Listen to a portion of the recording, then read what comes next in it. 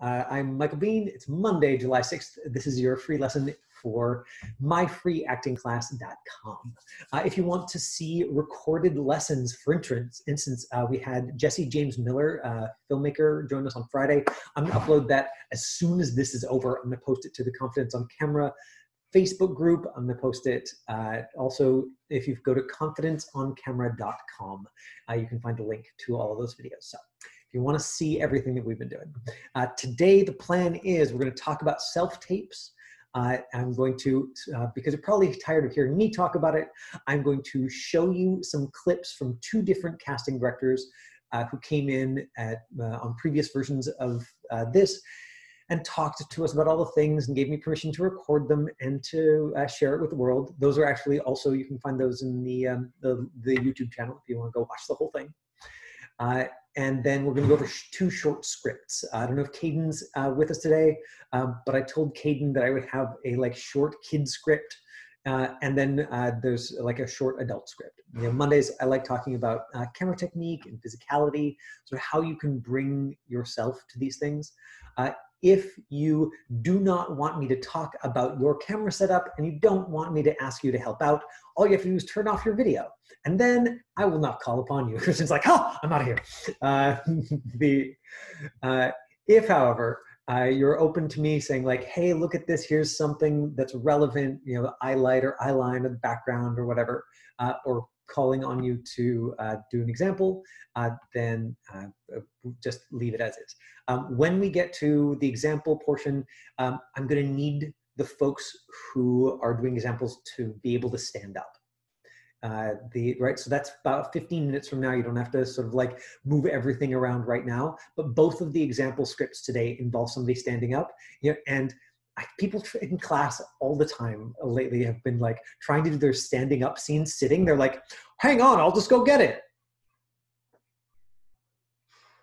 And it just doesn't work. It doesn't tell the story in the same way. So I will, when we get to that point, I will ask you. For the moment, let's start by looking at Maureen Webb, who is one of the casting directors who joined us. Now, Maureen didn't want her session to be taped, but she did say that she would share with us her guidelines. They put together, her casting office put together a 2-page guideline sheet for self-tapes.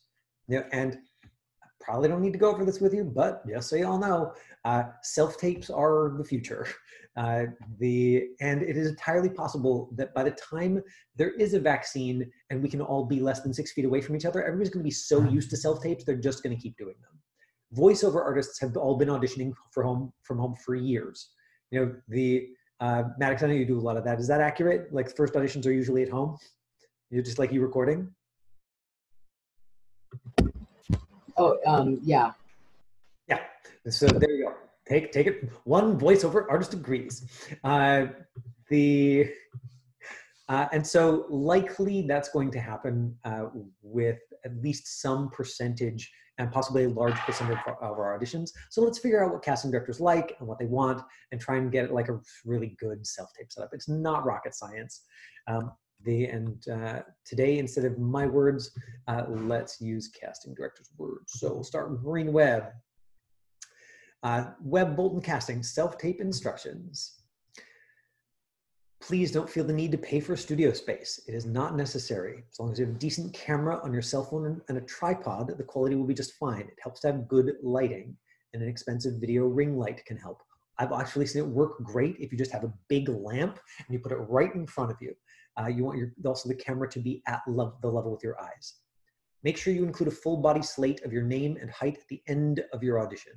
Do not include agency stats before your tape. These can be at the end if you want to include them, but they're not necessary. Now, this is specific to Maureen Webb and Colleen Bolton, you know, to Webb Bolton Casting. Some of them like it at the beginning, some of them like it at the end. Make sure you film the audition in landscape mode, not portrait mode. So and your face and shoulders are in the frame below as an example. So you can see there's no space above his head, you know, and it is just down to just below his armpit. So the same frame that I'm in when I'm talking to you right now. You know, and for reference, if I'm way back here, it may not seem like a huge difference, but you're not going to see as much detail of how I'm feeling, and I'm not going to seem like as good an actor. So it's a really simple thing. film your tape against a wall that's only one color. You don't have a neutral color screen, usually blue or gray. Muted walls work just fine. Gray, blue, and white walls can work. No distracting backgrounds, please.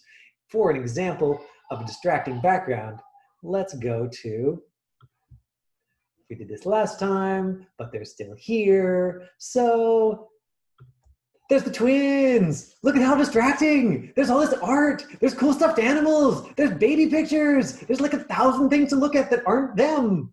So that's an example of a distracting background. You don't want to have one of those. You want to have a nice clean background, like say we've got on Christina here, or on Linda here, right? Like, so there's a light reflected in her eyes, there's a neutral background, it doesn't matter what color it is. So it's not like you don't have to go and get a blue sheet like mine, you don't have to paint a back wall blue, you just need something that's not distracting. Try and film in a place with lots of natural light. You don't need to purchase professional lights. If you're filming at night and only have overhead lighting, you run the risk of getting a lot of shadows in your tape. Make sure you have a reader. Do not record your own voice as the reader if you can avoid it. Especially now, there's no reason not to have like some friend of yours, anybody, Zoom in, FaceTime in, on the speaker on your cell phone. You have somebody else read the lines because the timing's just going to work better there. Here's how they want it formatted at Webb Bolton. Edit your scenes together. And rename the file. Make sure you send your agent your tape in a downloadable format. Hang on 1 second, folks. There's somebody shouting in the background here, and I'm just going to go and see if I can remind them I'm teaching. And then we transfer in file mail for your services. So basically, like, send it to downloadable Vimeo or Dropbox link. Don't post it to YouTube with like, hey, confidential audition for everyone. So there's the Webb Bolton, like some quick go over. I thought I would also share some quick clips. First from, first from Tiffany Mak. Obviously, they're all recorded and produced separately. But is it generally preferred that if I'm auditioning, this is Tiffany right here, that I attach them all in a single large file sequentially, or that I send them all as separate files? Separate files, for sure. The reason is, one, if we're going to So I just want to point out that Tiffany's answer is the complete opposite of what they said in the Webb Bolton breakdown, where they said put them all in one file. Now Tiffany's going to explain why she prefers separate files. To the producers, then make it easy for us by just having us choose which role we want to send you for. If we want to send you for all the roles, we can just attach all the files. The second reason is usually when I'm reviewing self-tapes, they've been downloaded for me and separated into each role. So if you're reading for the role of Zachary, I just want that role. With Zachary, if you're reading for Fred, I want that in a separate one. So definitely separate if you could. Also, if you guys have the option of doing multiple takes for a scene, like sometimes I'll say in my self-tape notes, feel free to send me 2 takes and I'll send whichever one is better. Please separate those into separate files as well. If you separate them into one file, you probably think you're doing me a favor, but actually it means that it's in one take that I think will sell you better than the other one. Now we have to go and upload your file into iMovie and cut out the stuff we don't want to send on, so it actually saves us a lot of time. We just send them. When in doubt, send separate files for everything. For your slate, for multiple takes, for multiple roles. Awesome. Ta-da! There. And just to mix it up, Jacqueline, because even if you've watched it before, it's probably a good idea to hear it again. Quick questions. First, you were mentioning that self-tapes aren't as useless now. Were they useless before? Did you watch them? This is Jackie Lind right here. We watch every single tape that came into our office. They were never useless. We've cast lots of people from self-tape. But the problem was 90% of them were terrible. 90% of them were terrible. Okay, so we are several months into quarantine now. Probably the percentages are going up, but if 90% of them were terrible, that's great news for you. If you are figuring out how to do a quality self-tape, hopefully a whole bunch of people are still just taping them with their phones and their own recorded voices and terrible lighting, because honestly, casting probably won't fully watch those. So a year from now, Likely those percentages are going to be completely flipped and 90% of them are going to be quality, but right now it's potentially a competitive advantage figuring this stuff out. Oh, gotcha. So if they're not a good self-tape, it's a waste of my time, it's a waste of your time, and we wouldn't be able to present it. Right, gotcha. And the other question is, even if we have it memorized, would you prefer us to bring the script in the room? Okay, and then if you want, you know, Jackie's answer to that question and all of the other questions, I will also put that in the chat window. So full Jackie Lind, casting director, video. Oh, there you go. And so the links for both of those videos are in the chat window right now. I think both of them don't show up in the list because they're unlisted. Meaning I can share them with you because they said I was allowed, but I can't post them everywhere to be like, look at what Jackie Lynn said, everybody on the internet, go see. So there's my like using other people's voices to back me up to talk about, you know, what a good self-tape looks like. Maybe the only thing that didn't come up super clearly is eye light. So let me see if I can find somebody who's got, yeah, perfect. So Sophia here is backlit and she has no light reflected in her eyes. So that means that she's just gonna look more dead. If she was doing a self-tape, it would be really important that she set up her camera so that the window was behind the camera, so that the window was reflected in her eyes and did a nice highlight. And look, she's got that like great blue wall back behind her. She could probably, you know, kill two birds with one stone, but it would be creative. Like she might have to stack a chair on the coffee table and then a box on the chair and then the computer, but like nobody knows. It's just like a real film set. The only part that needs to look real is the part right behind you.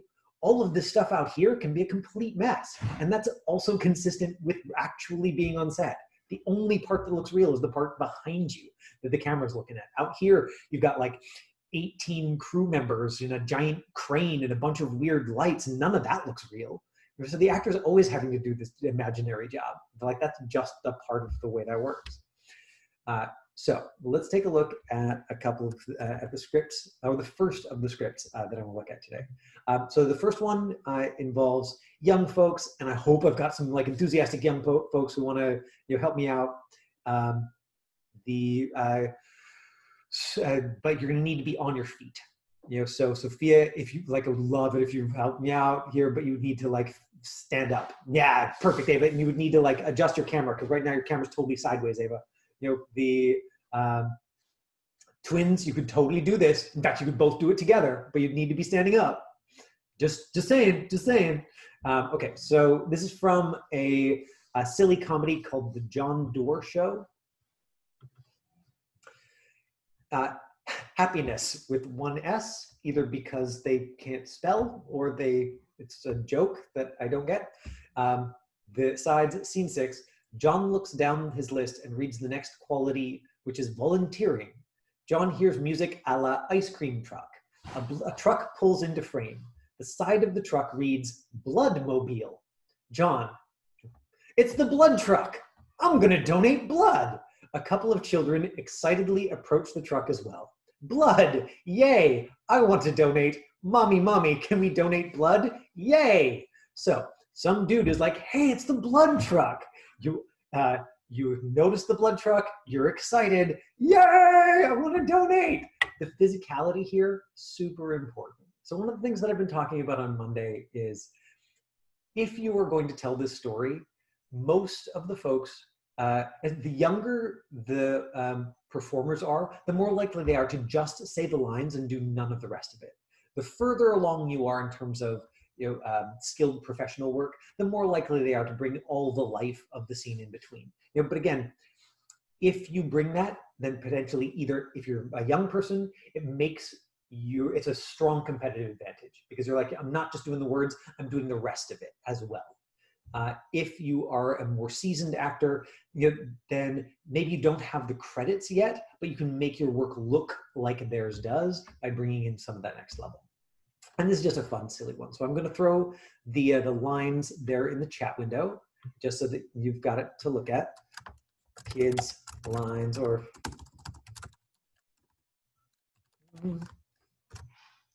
Oops. Okay, it doesn't want a cappy. Let's try this. There it is. Ta-da! Blood, yay. I want to donate. Mommy, can we donate blood? Yay. Notice that I didn't put this here. The writer put five exclamation points after yay. Now, one of the things that I really love and is going to be super relevant when we start working on the adult scene, which is a short scene from The Flash, is the incredible accessibility of YouTube. You know, so again, most of the people who say this line are just going to say it. They're just going to be like, "Yay!"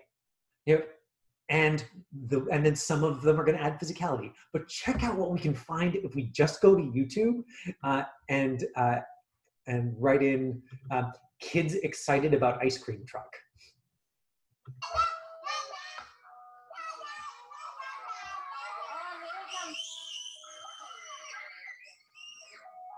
Right? If you're that excited about the blood truck, then it's funny, right? It's supposed to be a joke. The kids are like, "Ah!" ridiculously excited about giving blood, which of course, like, no kid is ever going to be, but it's a joke. It's a comedy sketch show. You know, same thing. You know, this one, like, he's not shrieking, but look at the physicality on this kid.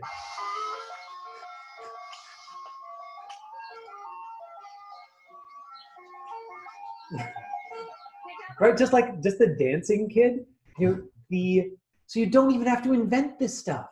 You know, like, great. I mean, if you are full of inventive ideas, fantastic. But like, YouTube has a million ideas for you. So if you're like, I don't know, what does that look like? Look it up. You know, and yeah, if you're older, if you're a young person, then you're like, well, yeah, I'm 13. I'm never going to get that excited. Yeah, it's a joke. It's a funny joke. So if you're like 6-year-old excited about it, even though you're like 13 and look like you should be too cool for that, that's extra funny for everyone, for people your age and for who are going to be like, cringy. And for adults, we're like, ha ha. You know, but the whole point of something like this is to make people laugh. Good. So, Sophia, I see you standing up. You want to do this? Okay. It's fine if the line, it doesn't have to be exactly right. You're just going to say, blood, yay. I want to donate. Mommy, can we donate blood? Yay. I might say blood yum. No, because you're not eating the blood. You're giving blood. It's like donating blood. Mm-hmm. So hang on, let me spotlight you, Sophia. And let's talk about eye lines. Eye lines are the imaginary line between your eyes and what you're looking at. I'm going to go right to one side of the screen. So look at me. Right. So if I'm the truck, you know, because that's where you're going to be looking at the most. And then just the other side of the screen. Just the other side of the screen, that's where your mommy is, okay?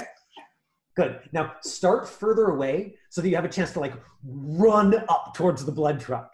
You know, good, yeah. And like you can squeal, you can dance, you can take your time, stand by, and it's the blood truck. I'm gonna donate. That's my line, and then you go. Okay, good. So let's do it again. Stand by. So remember the adult guy, you know, who has this line right before yours. And he says, it's the blood truck. I'm going to donate blood. Stand by and action. It's the blood truck. I'm going to donate. Blood? Yay! Can I donate? And then you big yay with 5 exclamation points. Yay! And squeal! Squeal! Squeal! She's squealing so loud that her microphone's cutting it out. That's perfect. Right, and it's fun, it's silly, that's exactly the thing. Okay, Ava, I know you wanted to try it too, right? Good, so you're gonna have to unmute yourself. I'm gonna spotlight you. Stand by, and action. Hey, it's the blood truck. I'm gonna donate. What's the line again? I forgot it. Blood, yay. I want to donate. Mommy, can we donate blood? Yay. But basically, as long as you're doing lots of shrieking and excitement, then that works. Stand by and action. Hey, it's the blood truck. I want to donate. Blood! I want to donate. Mommy, can we donate? Good.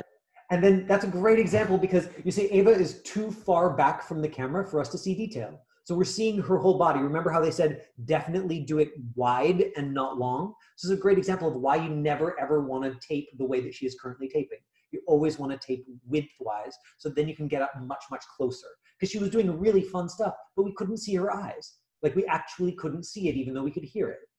You know, so it's a great example. It's exactly why I want to do these things. We've only got about 10 minutes left, and the next one's a little bit more complicated. You know, so unless there's somebody who's like, oh my God, I'm super keen to do the blood truck one. Nobody's like, okay, nobody's dying for it. Great, let's do the flash. Linda's like, nah, I'm torn. Here we go. So this is one is from the Flash. I've chosen another one with a lot of physicality. Now we're not going through like, you know, what does it mean and what are the questions, and you know, we're going to do that in more detail with the script tomorrow. You know, and I have a whole plan, you know, for what is my plan for tomorrow? I wonder. Let's find out, Michael Bean. Tomorrow's plan is, oh yeah, how to make yourself feel stuff. So I'm going to talk about, extend the empathy conversation, talk about substitution and personalization, connecting things to your life and to your imagination. But it was like sort of the simple language is like how to make yourself feel stuff. I'm going to need some adult folks to demo this next one for me because it's an ER doctor. Perfect, you know, and you're just going to need to be standing up, yeah, for when you do it. So here we go. Interior, Central City Hospital, emergency room, night. The double doors burst open. Barry is wheeled into the emergency room, surrounded by paramedics and ER staff. Right, so this is the pilot, page 17. You know, so it's early on in the script. That is a very flattering freeze frame of me. So nurse one, pulse ox is 80%, 70. He's in SVT, ER doctor. CBC, Chem 24, type and cross 4, bag him. Iris runs in, frightened. You can't be in here. We're family. He's coding, charge the paddles to 200, clear, Barry, crackoom, as electrical energy surges into Barry's unconscious body. So if we are looking at that, let's take a look at some of the language in the script. You know, and so I'm going to very quickly show you what I found on YouTube and on the internet, just so you know that it doesn't have to take more than a couple of minutes. There's a bunch of medical terms in here. We've got pulse ox, okay, that's oxygen, that one we can guess. SVT, I got no idea, I had to look it up. CBC, Chem 24, type and cross 4. I don't know what those things mean. Bag him, I'm going to assume that mean put like on one of those little IV bags. He's coding, I've heard it before, but I looked it up for you just to make sure. Charge the paddles, you know, what does that mean? Okay, it's a defibrillator. You know, but again, you don't have to know these things because you can go looking for them. So let's take a quick blitz through YouTube, and then we're going to get the adults to charge the paddles to 200, clear. So adult line, charge the paddles to 200, clear. Yeah, and so this is my baseline with physicality is first, you know, try it exactly the way it's written and see if it works. You know, then keep everything below the edge of the frame and try it there, you know, and see if it works. You know, and with this, like, even if you had paddles, you wouldn't want to use them, right? Like you could have a couple of hairbrushes and rub them up here, and it's just going to look weird. So as long as you keep it below the edge of the frame, you know, but it's important to do the physicality, because if you just say, you charge the paddles to 200, clear, you're not telling us the story, right? And you're certainly not bringing in the urgency. And a lot of the urgency here comes with the way you tell that story with your body. You know, so if we quickly blitzed through Michael Bean's YouTube research, we would find this. Once we had enough help, we got him out of the car and right onto the stretcher. As soon as I jumped on top of him and started performing CPR. Right, see all these people running and panicked and freaking out, and the lady jumps on top of his chest and starts giving him CPR. Okay, that level of urgency. Right, then we've got people using a defibrillator, another defibrillator in use. And I started by searching like paddles, heart. You know, you don't need to know the right words.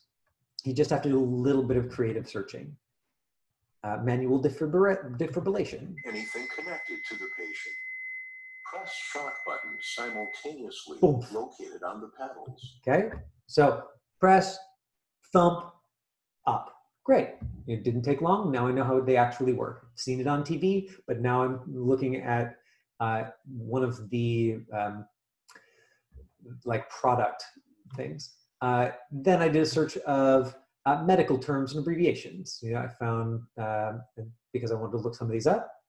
So I looked up chem, okay, chemistry, SVT, supraventricular tachycardia.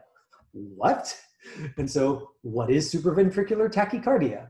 It's abnormal fast heart rhythm arising from blah, blah, blah, blah, blah, important technical stuff. Okay, so it's really, your heart's going really, really fast. SVT, that's what it means. CBC, probably not Canadian Broadcasting Corporation, complete blood count. So again, I just looked up medical terms and I found the Merriam-Webster Medical Dictionary online. What does Chem 24 mean? Chemistry 24 profile, American Metabolic Testing Laboratories. There it is, second thing. What does type and cross 4 mean? Okay, it's probably not Christian cross variants. Blood types explained. Okay. What does it mean if a patient is coding? Coded patient is one who's not breathing or has no pulse. Boom. You know, I mean, I can show it to you in 2 minutes. You know, it took me maybe 5. But then I've got everything that I need to understand these technical terms. You know, so then I can look at this. I'm like, great. So his oxygen is at 80%, 70. So his oxygen in his blood is going down. His heart's going crazy fast. The doctor comes in, takes charge, and says, "Oh man, what was CBC again? It was like." That's right here. CBC, complete blood count.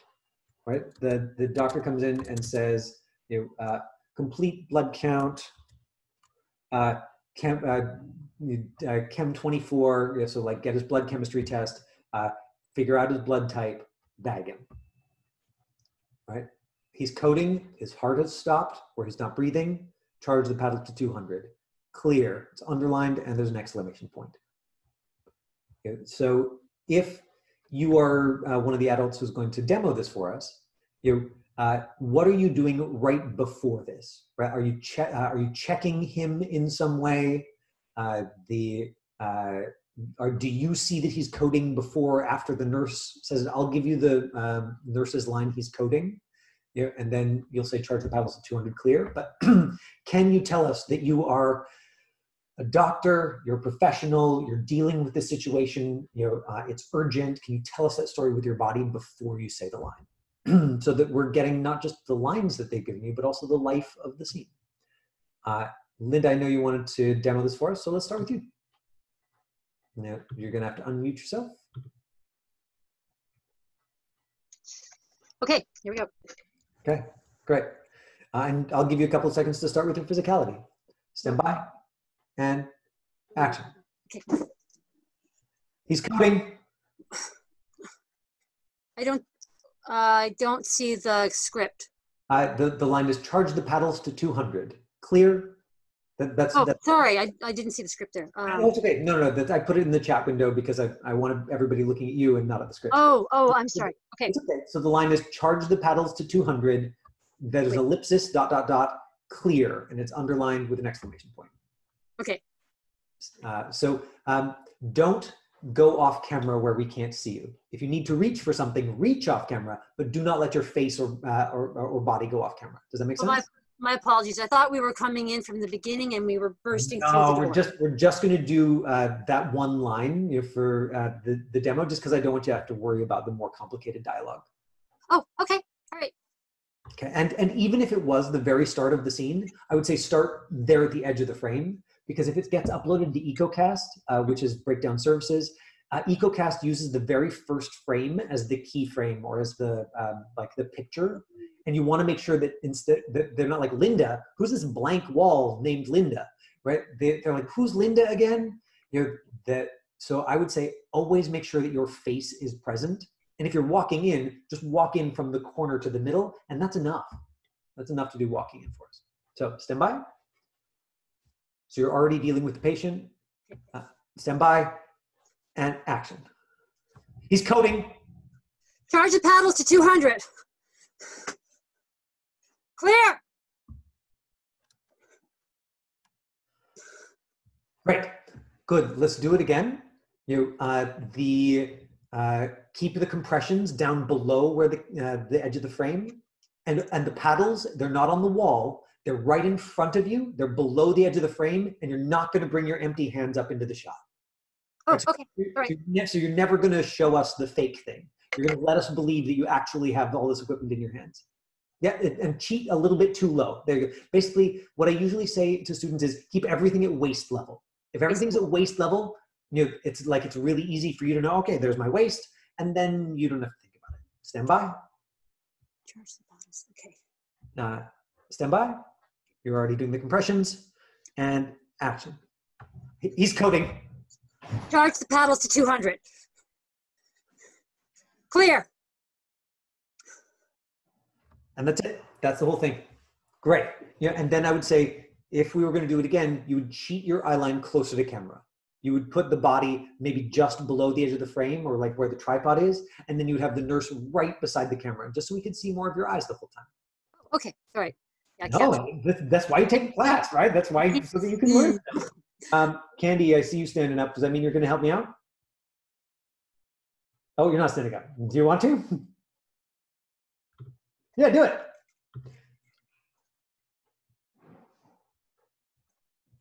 You're gonna need to unmute yourself. Okay, sorry.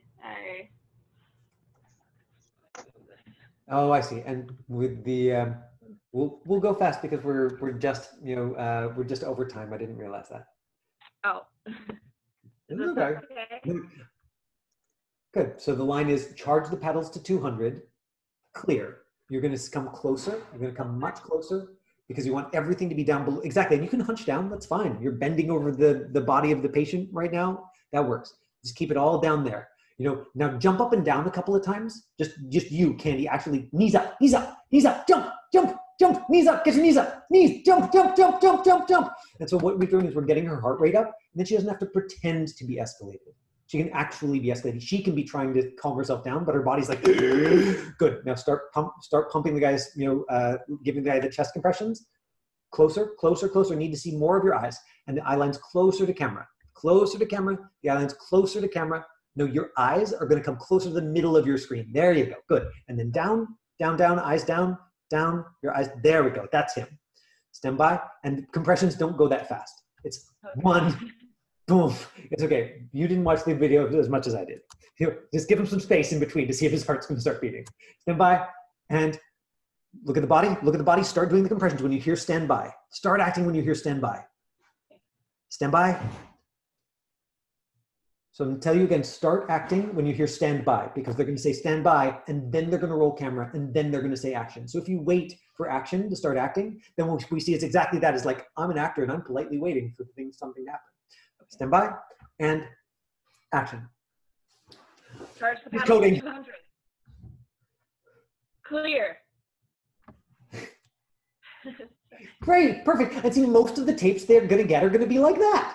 Okay. And so if instead you do the one that Linda gave us, it's a strong competitive advantage. And Candy could totally do that by just spending some time watching YouTube. Okay, I kept you over a couple of minutes again. Thank you for sticking around. I'm gonna give you all the power to unmute yourselves so that anybody needs to wave goodbye can do so. Hopefully some of this was useful. And then I'm gonna stick around until 4:15 to answer questions. So, bye all the people who need to leave. Thank you. My pleasure. Bye. Thank you. Thank you. Bye. And then bye. And then anybody who's got questions, they don't have to be about the lesson. They can be about anything that is on your mind. We've had some fantastic questions that I wouldn't have thought to answer come up in the last couple of weeks. So what is it that you would like me to talk about today? That you can just, there's a few enough of us that you can just, I have a question. Deborah, please. Yeah, Michael, I'm just wondering, it just came across my mind. Can we get onto our own Zoom page like this and by yourself and practice like that, or is it just going to be into our little cameras?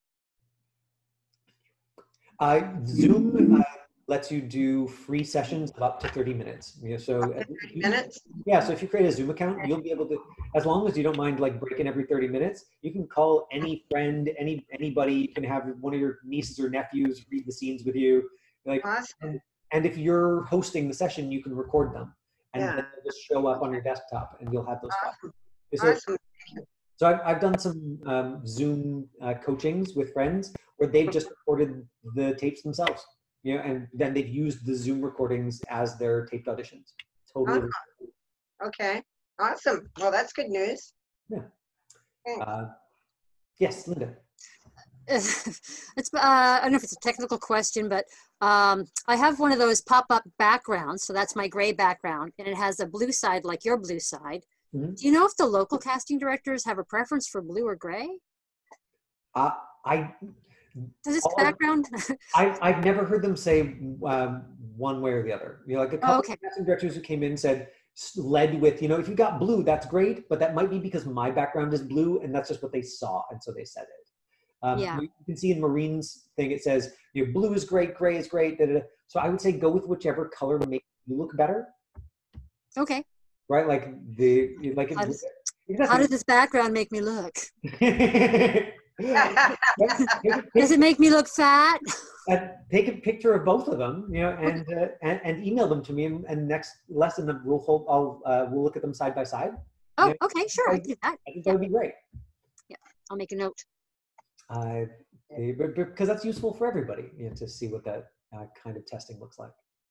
Yeah, and that's the same goes for lighting. Actually, like one of the students in my Monday class who just like always looks fantastic on camera, and like every Monday I'm like, Jess, why does Jess look so great? Like, does she have better cheekbones than the rest of us? What's going on? And so finally, the last class, I had her like show us her setup, and she was just using warmer lights than everybody else.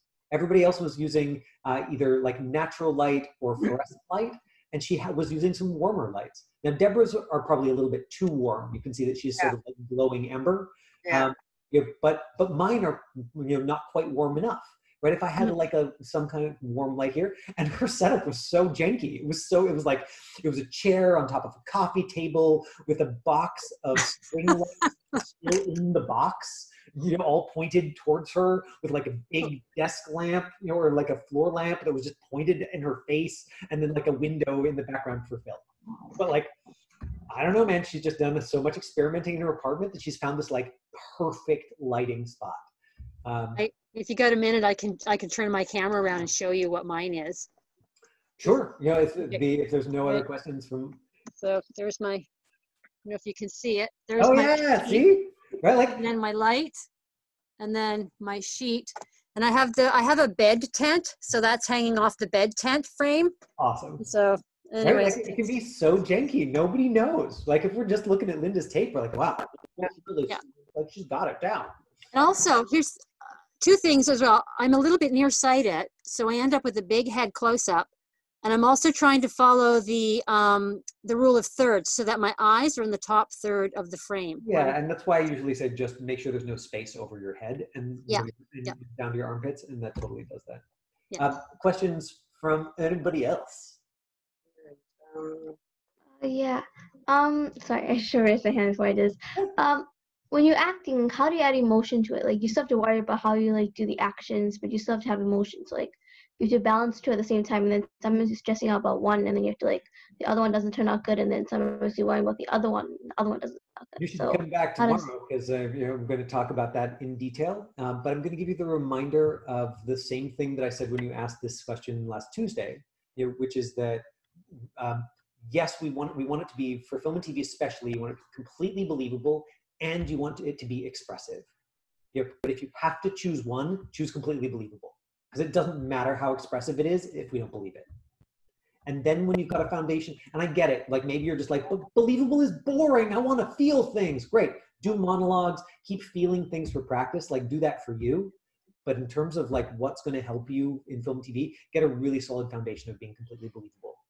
And then from that place, then you can start to have specific relationships with people, places, and things. And this is the same answer that I gave you Tuesday, but you can ask again and again and again. I will continue to give you this answer in different ways until one day you're just like, oh my God, I get it. Just be totally believable and have specific relationships. Why did nobody tell this to me? And that's when, like, somewhere in the distance, I'll be like, but that's how acting works, right? If it was as easy as just hearing it once and then you did it, like everybody'd be doing it.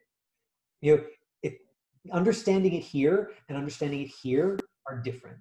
You might have to hear it 2 times or 10 times or 28 times. Like you might have to practice it in scene study class for 2 years, and then one morning you'll wake up and be washing dishes and you'll be like, wait, I get it. Like there is no rhyme or reason to that. You know, I think that the most profound like epiphanies or discoveries that actors tend to have are often extremely simple things. You know, but it's when it goes from here to here. And that's the goal. Like we want it to be so internalized that you're not thinking about it while you're doing it. You know, and that's going to take time. You know, in the same way that if you were jumping hurdles, you wouldn't be effective at jumping hurdles if you had to think about what your legs were doing each time, right? Like it's complicated physical motion. You know, you wouldn't really be able to be competitive at it until you got your body to the point where it could just do that on its own. And then you could put your attention on like honing the last little details. Does that make sense? You know, so for the moment, my suggestion is keep focusing on, am I talking the way I normally talk? Like, does this sound like my voice? Am I not putting anything extra on it? And then from there, you can play with, okay, and we're gonna go into this some more tomorrow, like, okay, what if I'm saying this line to my mom? Okay, what if I'm saying this line to like the police officer, you know, who is like stopped me on the street because he thinks, you know, that like I'm and I'm worried I'm in trouble, right? Like you know, and so instead of like, I'm going to think about how I feel, which is almost always going to make you self-conscious, you start thinking about who am I talking to? What is that relationship? What is that specific opinion or strong feeling about that person? And then the feeling comes out of that. And it's like, it's kind of, this is what's fun about it, right? Is that you're like, okay, so the result I want is scared. But if I just play scared, it's going to look fake. In the same way that if like I'm meeting George for the first time and I'm like, George, hi, I want to show you how happy I am. Then you're like, ooh, don't trust that guy. Like he's trying way too hard. Right? So instead I've got to go like, okay, what do I have to imagine about George so that I'm really happy to see him? It's like, oh, right, I feel about George the way I do about my friend Sarah, who like I never get to see, you know, and I'm super excited when she like gets to sneak away from her, like she's got a toddler, so I like really never see her. But when I do, I'm like, oh my God, yeah, and it's like, and it's got depth because now I'm just looking at George the way I look at Sarah, you know, and so it's not just happy, you know, I have a specific relationship to George, and then I would watch that back and be like, actually, you know what, that's too sweet. You know, like the way that's coming across on camera is too sweet. So Sarah's probably the wrong person for me to use there. Actually, I need to feel about George the way I feel about, you know, this teacher who I really respect. So I'm like super happy to see him, but it's like, you know, more, that's the technical term. You know, once we start getting to talking about feelings, I just don't believe in the right words for it. I don't believe in doing the essay. You know, this is one of the reasons I love talking about it instead of writing about it. Like when you write about it, it often sounds like that it's got to be really concrete. When you talk about it, you get to go like, you know, it's like, and people are like, oh yeah, I know what that means. Okay, cool. So it's like, yeah, cool, we'll do that. Any more questions before we wrap up? Yeah, I have one more. So I am facing a window in my room. I'm facing a great big window, so that's not good. No, that should be really good. My thought, I think probably. I think I have a filter or something that I got to learn how to get off. Maybe it's also possible that you just have your overhead lights on, and you just need to turn off the overhead lights in your room because right now, especially your hair is glowing extremely. You know, okay. So it might be that you just need to like get closer, turn off the overhead lights, get a desk lamp, and put it right in front of you for a little bit of extra eye light. I'd try that first. You know, so coming tomorrow. You try that and let's see if it works. I'll try that and we'll see. Thank you. Okay. Thanks everybody for sticking around. Come back tomorrow and we'll talk about more details about how to feel stuff. Thank you. Thank you so much. Bye. Thank you. Thank you. Bye for now. Bye. Bye.